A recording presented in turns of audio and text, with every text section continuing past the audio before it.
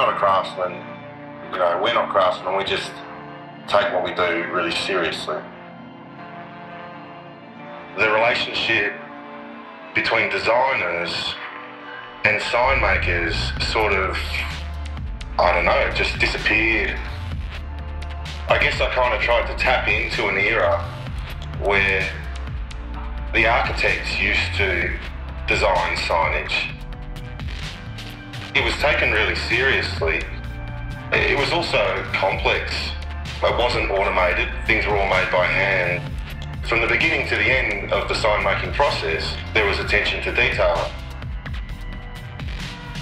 But we're not groundbreaking, we're not coming up with anything. We're basically stealing ideas, but the ideas just happen to be from a really beautiful period of time that has been forgotten.